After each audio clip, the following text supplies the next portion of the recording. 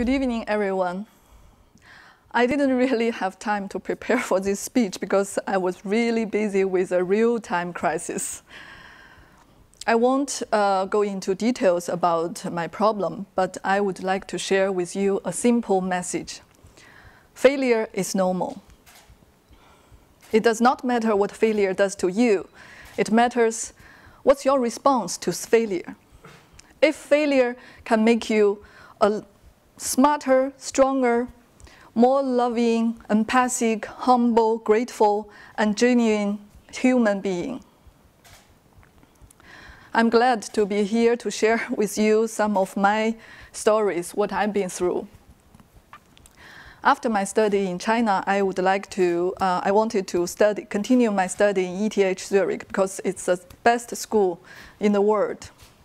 Although I had an admission letter early on, my visa is rejected for 4 times. The first time is because of the language condition, which I had to fulfill. The immigration office said, only studying language in Switzerland is not a necessary reason to apply visa. Rejection. So I went to Germany and studied in Goethe Institute to receive the zentrale Oberstufenprüfung, which is a certificate with which I could teach German language in any college in the world. Then I applied again. Again, rejection. This time is because I didn't have a bank account in a Swiss bank. Without a visa, I cannot open a bank account.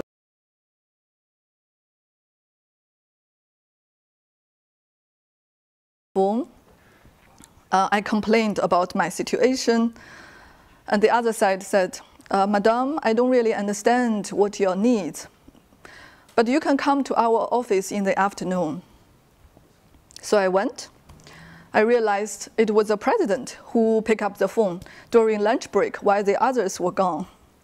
He listened about my problem quietly and said, we are corporate banking, we don't offer service for individuals. But I was really young. I had no idea about corporate banking. I thought it was a minimal request. I said, I just need a student account. He said, okay, let me see. 1 week later, and he called me back and said he tried everything. Unfortunately, impossible. I said, no problem, thank you anyway. And he said, but I realized there is one solution that a Swiss citizen can guarantee an entry for a foreigner for 1 time. But I have to declare my wealth or tax, a lot of work. I could do that for you. I said, really? He said, yes. But do not make fire or break into others' house. Otherwise, I have to pay all that. I said, of course not. No. So he helped me with the bank account. Then applied 3rd time, rejection. 4th time, rejection. I spare you the details. At the end, the consul at that time, he wrote a long letter to the immigration office. He told me later on, he wrote, why is this so difficult for a Chinese student to study in Switzerland? Thanks to these gorgeous people, I could finally begin my study. Most of them became my close friends later on. I lost contact with this banker. 16 years later, I found him again in LinkedIn, and we organized a lunch to get to know each other. He asked me, have you always tried to search for me? I said, yes. He said, why? I said, first, I want to thank you face to face, which I never had the chance. Second, whenever I have a problem or difficulties, I told myself I have to make it through so that one day when you see me again, you know you didn't help the wrong person. There are not many students in the campus at my time. not many Chinese. 1 year later, another Chinese guy came to study. I asked him, how did you get your visa? He said he called the immigration office 284 times. Every time, 1 hour debate. At the end, they said, they will give him the visa, please leave them alone. Yeah. So after the school in ETH, I went back to Shanghai and set up my own practice. 10 years later, I had the intention to expand in Zurich, Switzerland.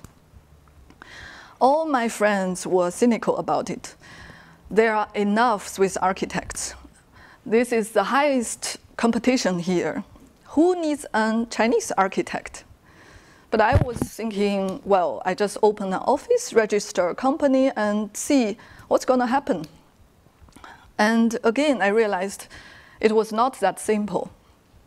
As a foreigner from third country, I have to create 5 jobs within 2 years. Otherwise, kick out of Canton Zurich. I still remember the day, the officer who handed over me the permit B, he was teasing me and said, congratulations, Xi. Congratulations for your B permit. You should have chosen an easier way. I was confused. Is there an easier way? He said, of course, marry a Swiss guy, and you get your house, your dog, and your permit. I said, now I have the permit B, so I can marry any foreigner or anyone I want, right? He said, yes, that's true. So now I can share with you such stories and laugh about it. But I do remember there were so many tearful nights because it's normal. Failure is normal. I still remember the 2 weeks ago, as I just ran into the crisis which I mentioned in the beginning. In the night, 1 o'clock, I couldn't fall asleep. I texted to a few my powerful clients and asked for help or advices. One of them called me back immediately. He asked what happened. I said blah blah and etc. He said, first, don't panic. Listen. He said, there are 2 kinds of people in the world. Successful people and not that successful people. Successful people think failure is normal.